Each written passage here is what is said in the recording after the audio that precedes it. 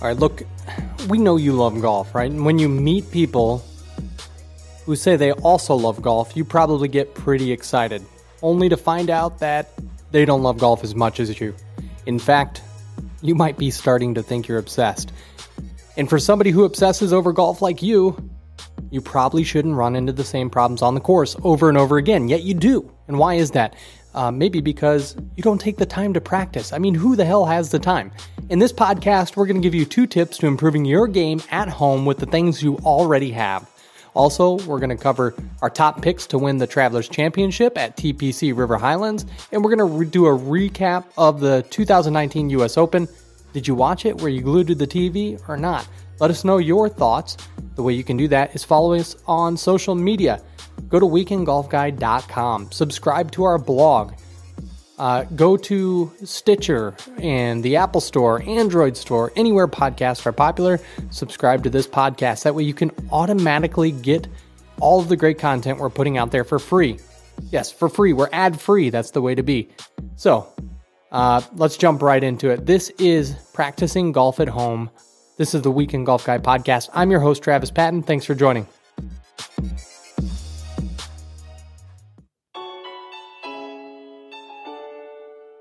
All right, so if you weren't watching and you don't really follow Gary Woodland, I mean, you probably like him. You see he's wearing Folds of Honor. You think he's patriotic and a good golfer. I mean, he's been up there on the leaderboard several times before, just never pulled it out. You may have missed the story about his children. He had twins on the way, and him and his wife lost one of their twins during some complications. So on this Father's Day, I cannot think of a better person to pull this off than Gary Woodland. I mean, to put all of that emotion aside and just deal with what's going on the course is truly outstanding. So hats off to Gary Woodland on his win at the 2019 US Open at Pebble Beach. Also, hats off to the USGA. First time that I can remember this being about the players. I mean, typically it's been about the course. I mean, we look back and Chambers Bay was a disaster. It was entirely about the course. The players were in kind of the background, and the course was just terrible. Good shots were not being rewarded. That wasn't the case this year. So I do have to say, USGA, good job listening to the fans. If you are listening, listen to us one more time, because overall this was a good tournament. But it wasn't a great one, and here's why. The continuous screams in the background were actually relief, because Joe Buck, Paul Azinger were 2 of the worst announcers in major history.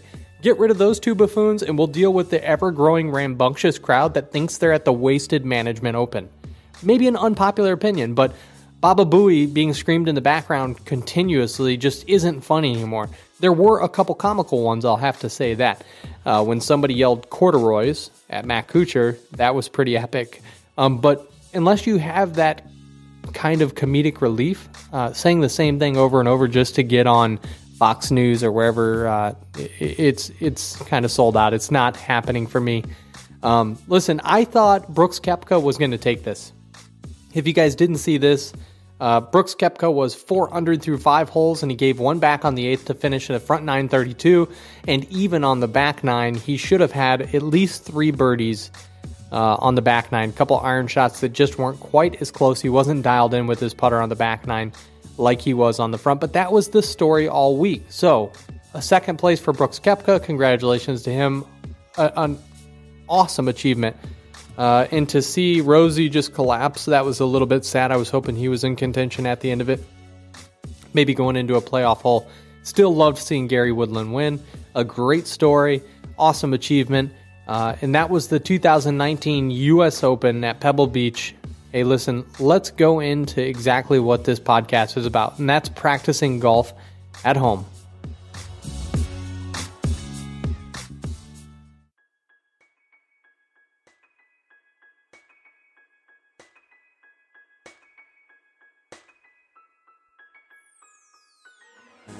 All right, so the Travelers Championship at TPC River Highlands in Connecticut is only a few hours away.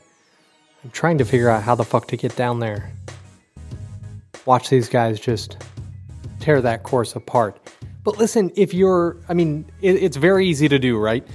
We had the U.S. Open. It's the week after a major. If you're a DraftKings guy, I mean, you might have just blown your wad. I always fucking suck at at majors, right? At the U.S. Open particularly. I always pick terribly. In our blog post, actually only 2 of the 6 players missed the cut, but none of my big picks really did great. I didn't pick Gary Woodland, and for the first time in 5 weeks, we didn't pick the winner in our lineups. However, I still managed to squeeze out over $100 of profit through some kind of showdown picks. If you don't play showdowns, let me give you a tip. The showdown big dollar ones, right? The $30 per day, that's where you play at. If you do well on those, you profit pretty good. So just kind of a quick tip. But I mean, maybe you kind of just destroyed your entire bankroll. I don't know. But the Travelers field, my first look at this entire thing, it's actually a pretty fucking strong field. I'm going to give you the big names in this, and I'm sure I'm missing a few, so correct me if I'm wrong on any of our social media outlets. But you got Brooksy, you got Bryson DeChambeau, you got Patrick Reed, Jason Day, Keegan Bradley, Paul Casey, Tommy Fleetwood, Tony the Pony Finau, Floppy Phil Mickelson, and let me just tell you this, on the Travelers Championship website, Phil looks like fucking Willy Wonka. And actually, I'm going to post it on Instagram so you guys can see it. Follow us on Instagram so you can see Floppy Phil Wonka. You got Francesco Molinari, the most boring fucker in golf. Louis the Ooey Oosthuizen, who played excellent this past week. I don't know if I'll have him in any of my lineups, but he did play great. Jordan Spieth hasn't won since 2017. Probably not going to put him in my lineups. That means he'll probably win. JT and the past champion Bubba Watson. And last but not least, the man who I could give my left nut for to play around and go fishing with, Boo frickin' Weekley. You guys are probably like, Boo Weekley? He's not a big name. Absolutely he is. That guy is a freaking legend. So listen, I'm going to give you my quick overall prediction of the winner, right? This is unpopular opinion. I mean, you have so many big names in this tiny tournament the week after a major. I don't think this is going to resonate with you, but I'm going out on a limb and I'm saying Keegan Bradley is going to win this. Why? Because it's in the Northeast. Keegan Bradley knows these type of courses. He does an excellent job, and I just think he played really well the first round.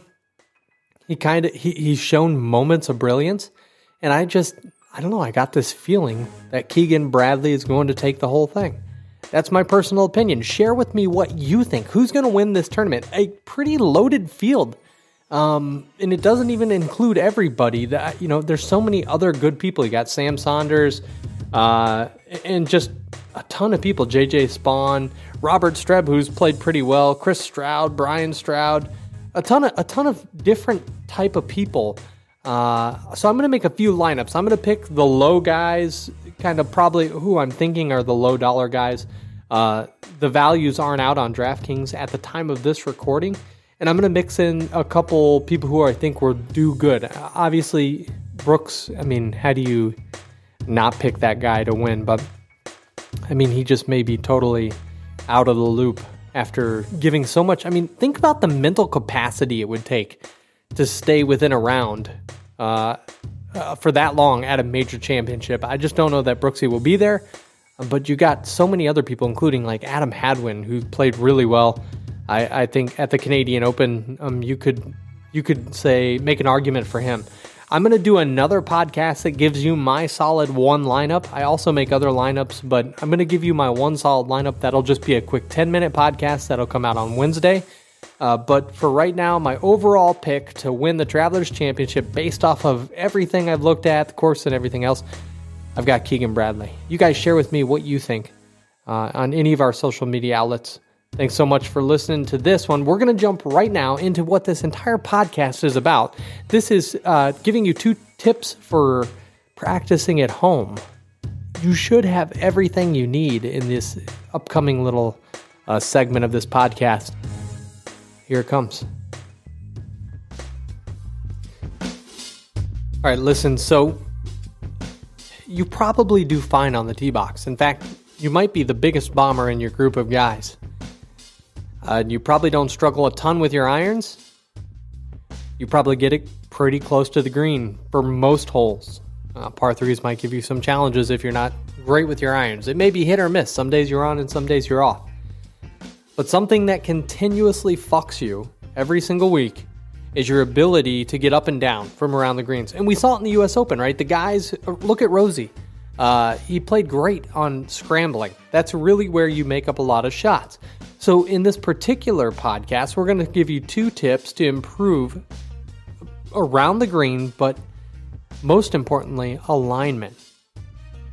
It's somewhere that I personally struggled with for a long time. I worked on it for more than a year just to get towards the hole and get closer proximity to the hole, right? That was it. It's very easy to understand. If you're closer to the hole, you have a better odds of making it. So that's what we're going to do. Here's our first tip. Find a corner of your yard. If you have a fenced-in yard, that's great. If you don't, put a stake in the ground. You're going to go to 10 yards away from that stake. And you're going to take 3 golf balls and your favorite wedge. I don't care if it's a flop wedge, a pitching wedge, a 7-iron for all you old fucks that like to bump and run it.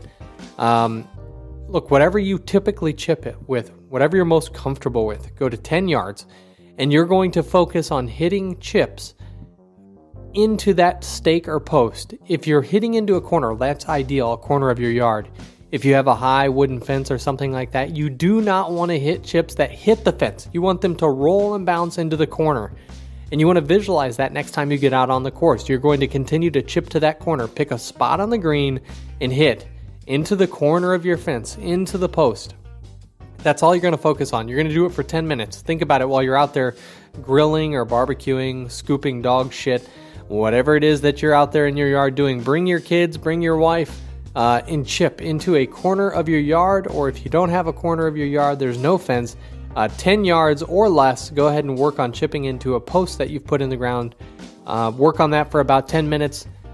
Here's the next thing you're going to do. Because it's dark now, you're already tanked because you were grilling and drinking, they go hand in hand. You're going to go inside your house. You're going to find a carpeted area. If you don't have a carpeted area, I implore you to purchase one of those little 8 to 10 foot putting greens that they have. You can roll them out, find them at Dick's Sporting Goods, anywhere online. So purchase one of those.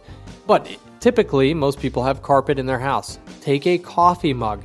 You're going to measure 8 feet on your floor. Put a piece of tape on the floor, a coin, your cell phone, sleeping baby. It doesn't matter. From 8 feet, you're going to work on putting into a coffee mug until it hits clink. You're going to do that for 10 minutes. So 20 minutes of practice for the next 3 days. That's the Weekend Golf Guy podcast 3-day challenge. So take it. Show us your pictures. Do it on Instagram. Share with us that you're actually practicing these things. And then when you get out to the course this weekend, visualize that. Visualize these putts, this alignment. The speed's going to be different on all the different courses you play. But the alignment is really where maybe you struggle. So those are my 2 tips for you at home with the things you already have. It takes a couple golf balls, your putter, a wedge, and a particular part of your house. If you're not spending this time, 20 minutes a day, practicing, are you really actually concerned about getting better? I don't know. Listen, give me some feedback. Share with me what you like to do. What are some of your favorite at-home drills? I'd love to try them out. I'll post that I'm actually testing them out on Instagram, Facebook, Twitter, all that really good stuff. Listen, this has been an absolute pleasure making this podcast for you. I'm Travis Patton. This is the Weekend Golf Guy podcast. And on Wednesday, we're going to have another output for you. It's going to be our fantasy DraftKings pick. I'm going to give you one full lineup of mine. You can copy it. You can tailor it to your desires. That's coming out on Wednesday. Hey, thanks so much for being an awesome listener. Please subscribe to this podcast. As we mentioned below, or before, we're an ad-free podcast. So any of the love that you can share with us, we greatly appreciate. Thank you. Travis Patton here. Until next time, have a good one.